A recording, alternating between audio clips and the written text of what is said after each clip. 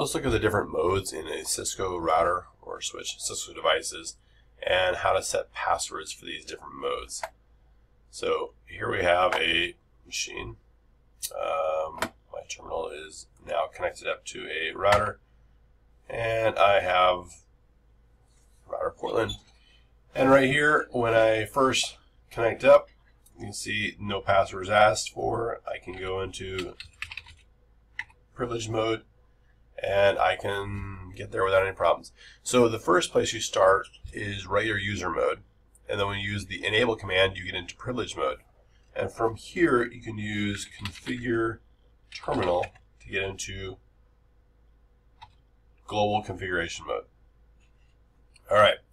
Now, what if I don't want people to be able to connect up to my router directly without using a password? You can see that I was able to get in here just by pressing enter. And then that put me in user mode. And from there, I could get from user mode to privilege mode by just typing in enable without a password. So now let's go ahead and set up some passwords.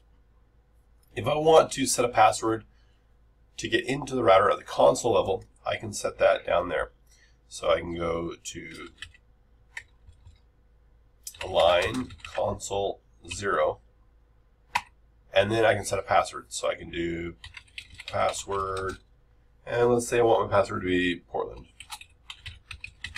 Nice, easy password that everyone should be able to guess because it matches my host name.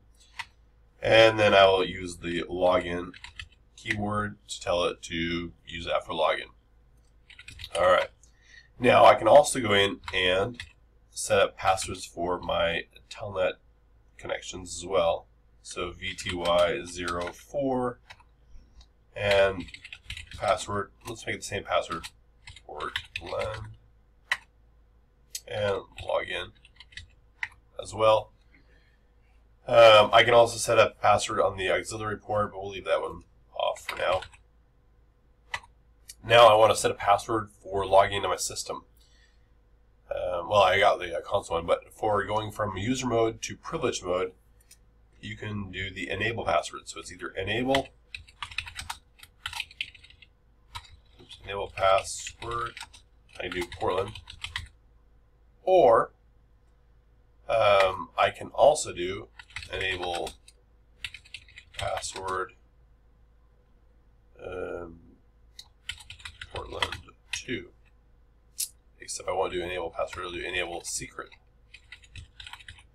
Let's take a look at these two and see what shows up. So if I exit out of here and I go like my running configuration, I can see that my secret password has been encrypted with a hash.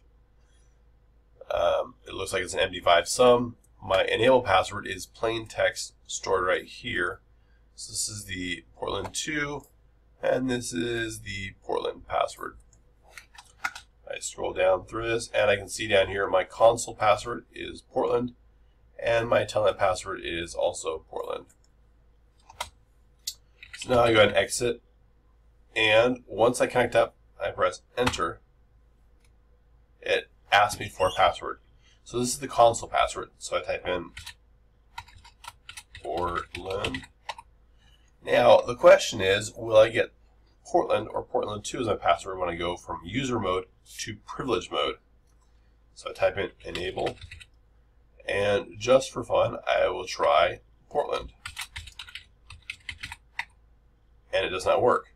So I type Portland 2, and that gets me in.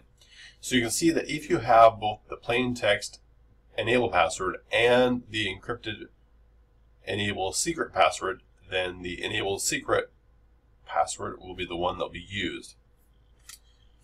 So that is basically how you set passwords on each level. One thing to keep in mind is if you do set passwords and you don't save your configurations and you reboot the router, they will be gone. So keep that in mind. And you can still do password recovery by booting up without loading the NVRAM. All right, so there we go.